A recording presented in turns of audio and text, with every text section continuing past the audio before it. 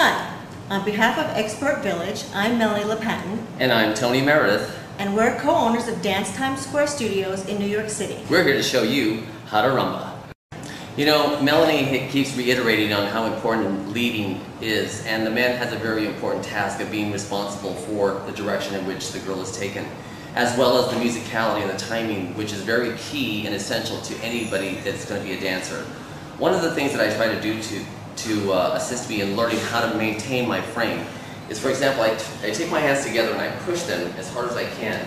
And what it does is it engages my lats in the back of my muscles so that I can use those as a tone and a percentage of how much degree of leading I want to do, as well as it allows me to press my shoulders down and give a very firm tone.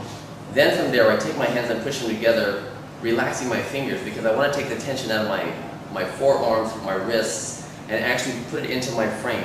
This allows me to take hold of the woman at any time and guide her wherever I need to.